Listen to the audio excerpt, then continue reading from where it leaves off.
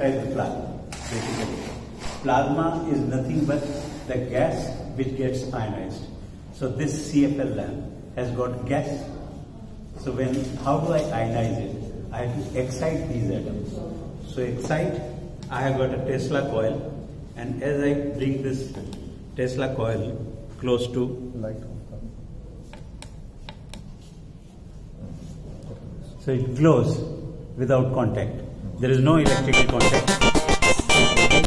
So it's only the electromagnetic field which is responsible for ionizing this gas, and it generates a plasma inside.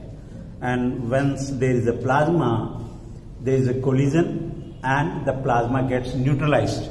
Okay, positive ion and negative ion. Once they neutralize, they liberate light. Okay, so wherever there is a plasma, okay, that plasma liberates light and it becomes visible.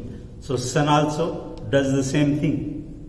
The light is generated because of the plasma. All the gases in the excited state or ionized state, when they recombine, they liberate light, and that is what we are getting as a photon. So that basic principle, which is universal, when we demonstrate